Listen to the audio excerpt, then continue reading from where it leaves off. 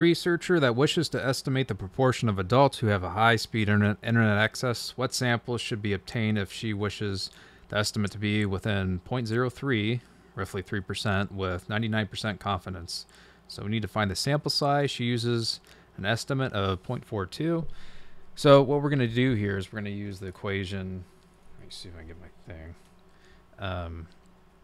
For A, n is equal to p hat 1 minus p hat is equal to, well, this is our critical value, our confidence interval, or 2 over the error squared. If you use the normal, or this equation can be derived from it. So anyway, what this ends up being is p hat's going to be equal to 0.42, which they already had there. Oops. So 0.42, 1 minus 0.42 times, so the confidence interval for 99, or divided by 2. So let me pull it up here to show you instead of just saying what it is, so you understand.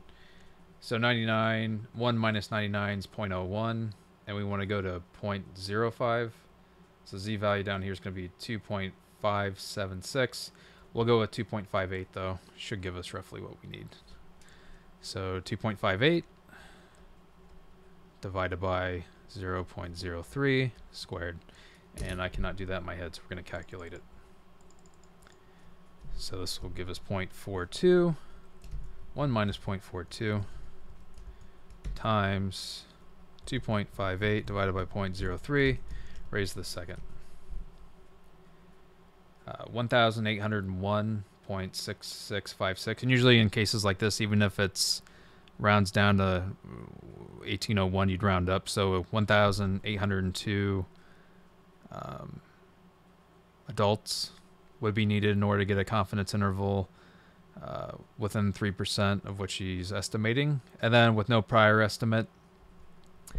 When that happens, when you have no prior estimate, what you do is, this is for part B, the p hat portion, this entire portion here, just gets replaced by 0.25. I think 0.25, yeah. I mean, if you think about it, it's like 50-50. It's just a 0.5 times 1 minus 0.5. That's the best way to go if you have no other way. And it's basically 0.5 times 0.5, or 0.5 squared, which is 0.25, and that's how it's derived.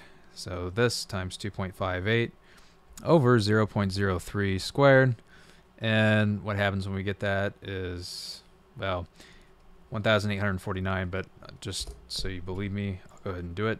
So we just do 0.25, and yep, 1,849 on the dot.